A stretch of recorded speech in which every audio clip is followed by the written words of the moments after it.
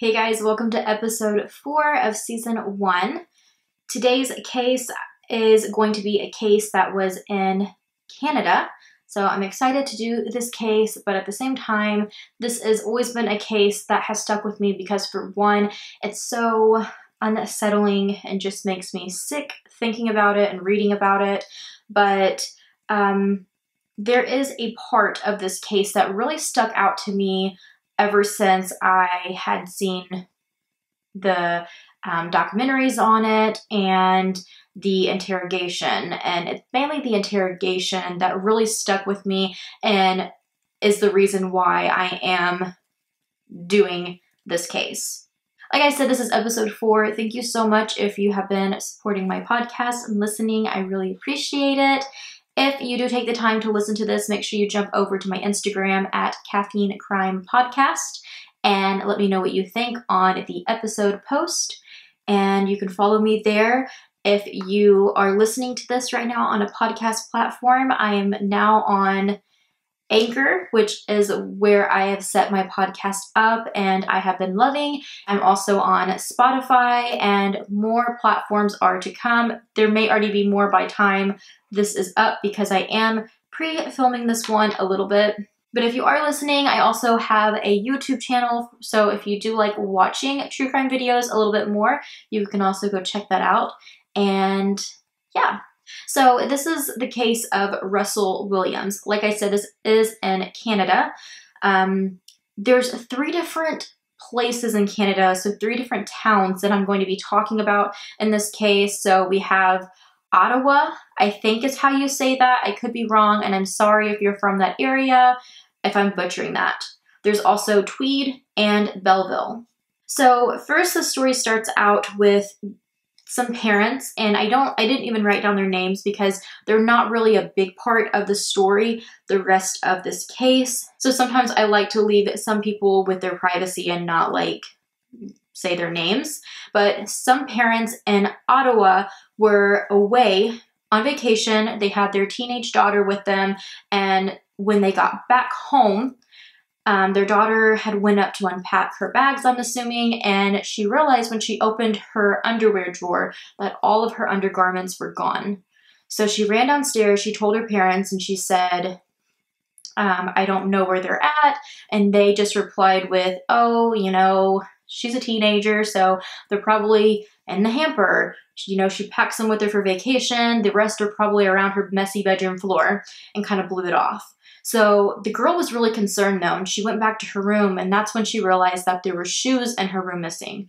All of her swimsuits were missing, and even photo albums that she got down from her shelf had pictures of herself missing from them. So they of course called the police then because they were very concerned about who's targeting their daughter, and police came and they did find DNA on her dresser, but nothing ever came of it. They didn't have a DNA match with anybody. They didn't really have any suspects. This poor girl, and like I said, she was a teenager, but obviously after something like that, or she couldn't sleep in her own room for 3 months, and they never left her home alone. She always was with somebody, and they were very precautious about their daughter. The same like activity of break-in and burglary of undergarments from women's drawers kept taking place in the same area / neighborhood from 2007 to 2009. So that's like 3 years of these mysterious break-ins every few weeks from different houses. There's so many houses that were broken into, and just random stuff that still was very like sexual was stolen. Strange enough, in a lakeside neighborhood that had cabin-like houses in Tweed, the same type of break-ins were happening during the same time and everything, and there was still no leads. But things took a turn in September of 2009. It was September 17th when a woman had put her 8-week-old baby to bed. She had walked back out of the room, and that is when she was attacked by a male intruder. This took place at about 1 a.m. She was sexually assaulted and photos were taken of her. Then he left about 3 a.m. The next day, September 18th, the same house, another break-in occurred. Thankfully, nobody was home that day. The next week, another break-in happens at the same exact house, and again, thank God, nobody was home. And then the last week of September 2009, there were 2 break-ins at a house close to that one. Nobody was home at that house either for both of those break-ins, but the person turned around and did a 3rd break-in the following week at that house, and a woman was home alone when she was surprised by a male intruder who blindfolded her, cut off her clothes, sexually assaulted her, took photos for 2.5 hours, and when she asked if he would kill her, he said, "No need for that." She thought she had heard his voice before, but couldn't identify him. Like I said, this happened in Tweed. The word got around Tweed that a man was out preying on women. Police ambushed Larry Jones, who lived in this neighborhood in Tweed, and told him that he was a suspect. He lived in Cozy Cove neighborhood, and the woman that said she recognized a voice said it could have been him. He was interrogated for 3 hours, fingerprinted, DNA testing, and another 3-hour polygraph test, and weeks of follow-ups, all for them to say that he wasn't the guy. Neighbors still didn't trust him and looked at him as a predator. And then in mid-November, Ann Cook was home in Belleville getting ready for her birthday party that evening.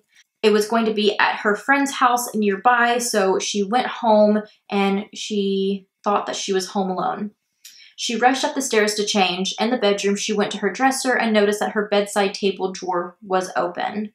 And lo and behold, what was missing from it was some sex toys. So I don't know what the situation was. I think Anne was living by herself at this time, but I think she was dating her husband at the time. So they were just dating, but I don't think they lived together, and I'll tell you why in a minute. But Anne went on. She thought it was weird. She went ahead and changed, got ready, and she left. So when they had come back to the house, she was with her now husband, and the reason I think they were maybe just dating at the time, or I don't really know, but I don't think they were living together, because he told her, you know, they joked about it, haha, funny, that, you know, somebody really broke in and that's, you know, what they took or whatever, and just kind of, you know, laughed about it, whatever. And he still was just kind of like unsure about it. He said, "I don't want you staying here tonight. Let's lock up the entire house. Make sure you lock all the deadbolts with your key. And then you can, I guess, come stay with me," or whatever the case was. The next day, when she came home, she had to go to her office to get a few things before work that day. I'm just going to keep calling her husband because I don't really know what they were at this time, but he was in another room. She was in her office and she screamed. He ran into the room, and one of her computers in her office that she said had been turned off for like a couple years now, like they weren't even using that computer, it was on, and there was a screensaver on the computer that lit up the whole room and said, "Go ahead, call the police. I want to show the judge your really big dildos." So although it was kind of like a laughing matter of a sentence, to her it was like, oh my God, somebody was here again. They had locked the deadbolts and everything. How could somebody else got in? So she ran to her room only to realize that drawers in her dresser were empty, and these drawers happened to be undergarments and swimsuits and random stuff like that. That was all in the same category. She was so shaken up because whoever it was that was there had to have been there when she was there. So they must have been hiding in a closet or in a room somewhere while she was there changing and joking about this matter on the phone with her husband. So freaky, but he must have heard the conversation and then stolen her stuff, went and typed that on her computer, and then left out the door that was deadbolted. She mentioned to the Belleville police when they came out to her house that she had been following up on the similar stories in Tweed and in Ottawa. They let it go. They brushed it off like it wasn't really a connection. Then on November the 25th, the body of Corporal Marie-France Comua, I don't know if I'm saying her name right, and I really apologize. I'm going to be calling her Marie-France for the rest of this, but she was 38. She was a military flight attendant, and she was discovered inside of her house dead. At first glance, it looked as a suicide, but later was ruled homicide. She was strangled, and nobody really had leads on what had happened, but there was definitely sexual abuse and that involved. Then on January 28th, 2010, so now we are in 2010, a 27-year-old Jessica Lloyd came in from a night out and texted a friend saying, I'm calling it a night, you know, just pretty much saying good night, I'm going to bed now, I got work in the morning, that type of ordeal. It was around 10:30, which was normal to her friends and family because she had work the next day. This is where the story really took a turning point in a very good way for the police to identify what was going on here. So at 3 a.m. that night, two men were driving a truck. I'm assuming this was like a big diesel truck because they were taking a load. They were driving through Belleville and past Jessica's house. So Belleville, from what I've understood from this, was in between Ottawa and Tweed. So they passed her house and thought it was strange that a truck was parked in a field right next to her house. And both of the men kind of looked at each other and even said, that's weird. Why? I mean, there's a vehicle by this person's house, but why do they have a truck? Or like an SUV almost. I don't think it was a truck. I think he drove an SUV over in the field. And, you know, they just kept on with their truck load. Later that day, Jessica's family was contacted that Jessica never made it to work. Her brother went right over to her house. All of her belongings were there without her, and she was missing. A search and rescue was on. Larry Jones said his neighbor, Larry Jones was the one in Tweed that had been accused of being the man's voice that the woman thought was him. So we're back to him. But Larry Jones had said that his neighbor came over to him and asked what he was up to one day.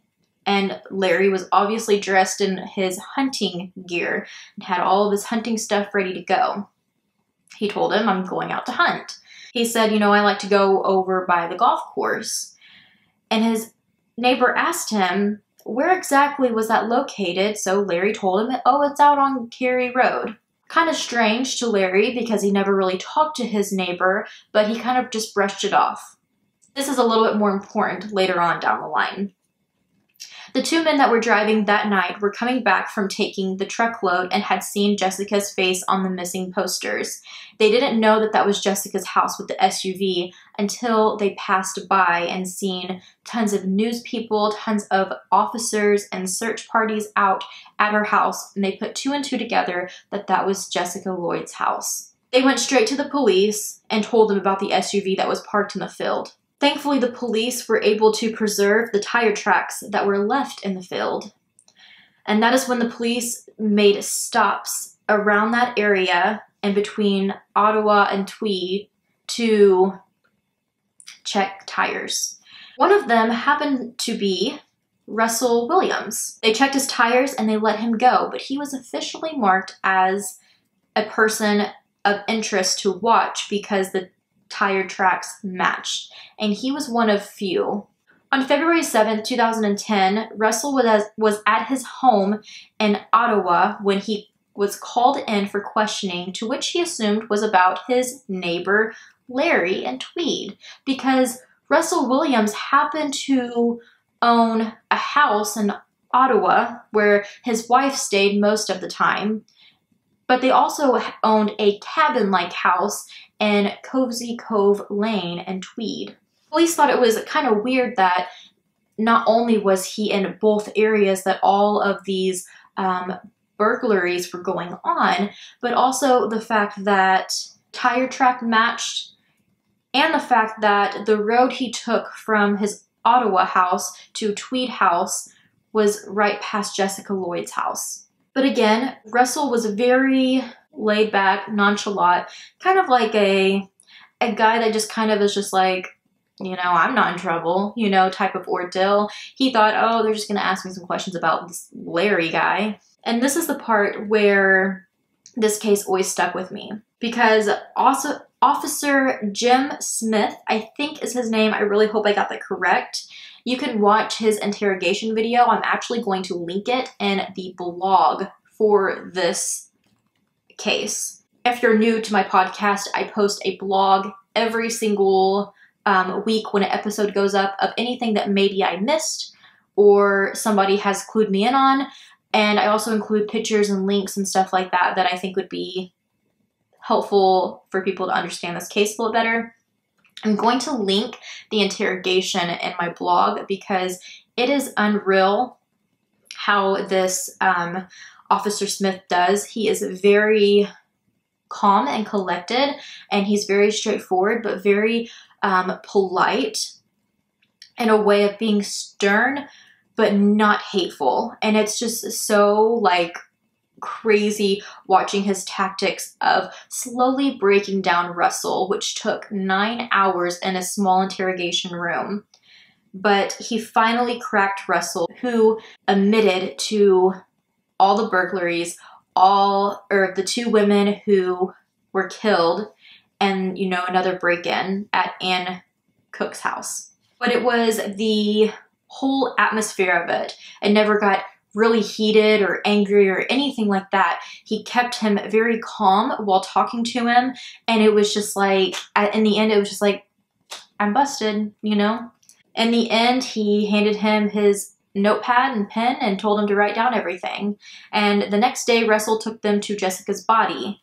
Her body was found right off Cary Road in Tweed, Larry's favorite hunting spot that he had asked Larry about. So really, when that body was found, if Russell had gotten away with this, this would have been the perfect place to set up Larry to go to jail. And to this day, Larry thinks that if it wasn't for those tire tracks and Russell being brought in for questioning, Larry would have been locked away for this. They went to his house.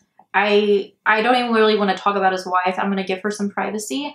I do find it strange that she wouldn't have known, because what they found were boxes and boxes of undergarments, swimsuits, photos, and a journal where he wrote down where each piece of clothing came from, the date, and everything. Not to mention in the report, he apparently wore these undergarments for photos, so he was quite the character. He was charged with 2 life sentences, and that was for first-degree murder, sexual assault, forcible confinement, and breaking and entering. But what I want to go back and talk about was these events that happened, because what I didn't mention is that Russell Williams was the commanding officer in Canada's Air Force. He was even a pilot for the Queen of England at one time. Everyone that knew him said he was such an amazing guy and he would do anything for anyone. He was raved about for all of the events and charity work he would do, that he would show up for.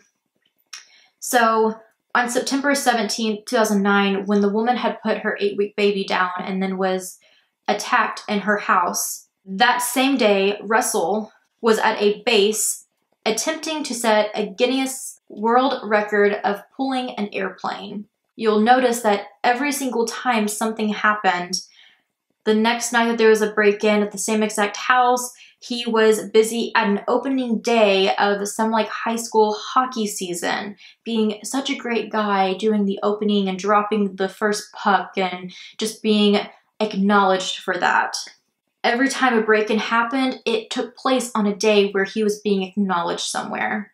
The woman in Tweed who asked if he was going to kill her, and he said no need for that, and she thought she recognized his voice, it was because Russell stayed in Tweed most of the time, and his wife was in Ottawa most of the time, so it was like the perfect way for him to get away with this kind of stuff.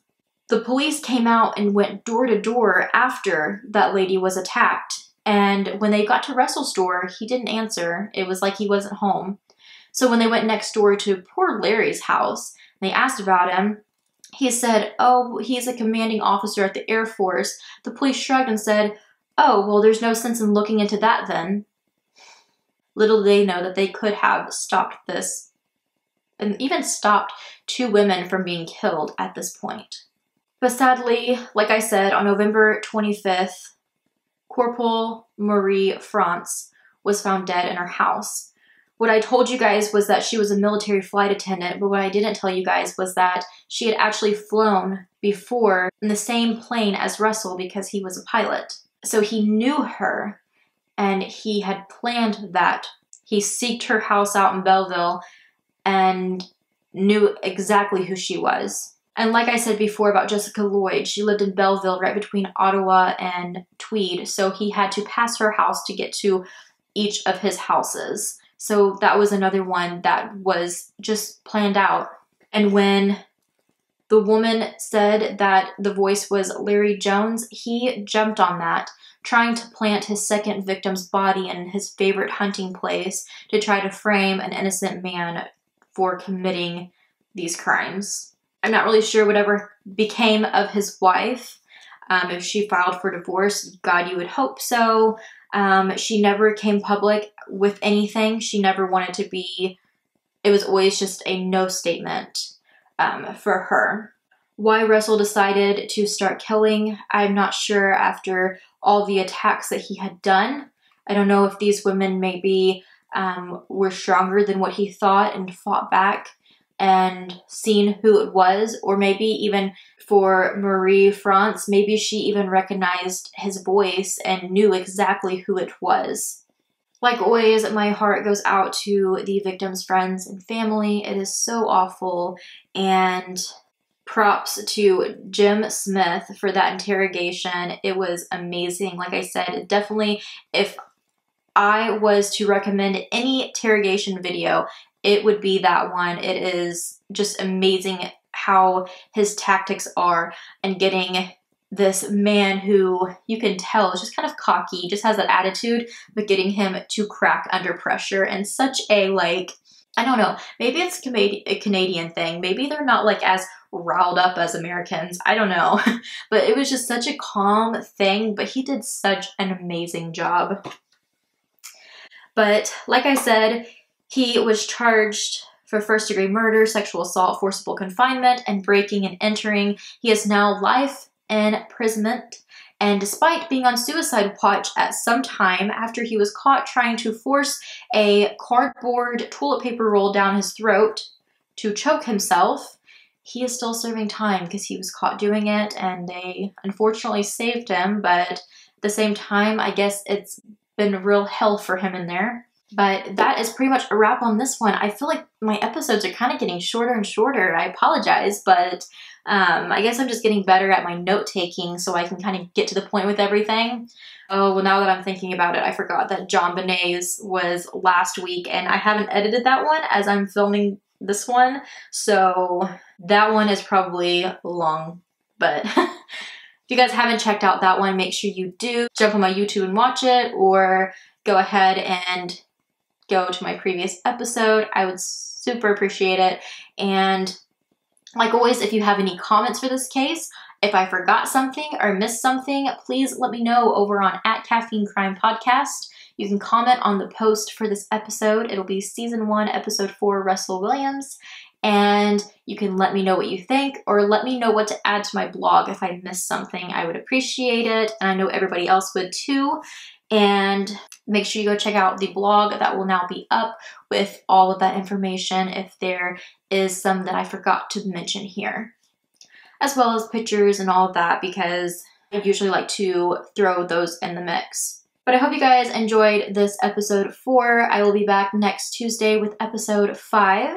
So I appreciate it. Thank you guys so much for listening, and I will be back next Tuesday.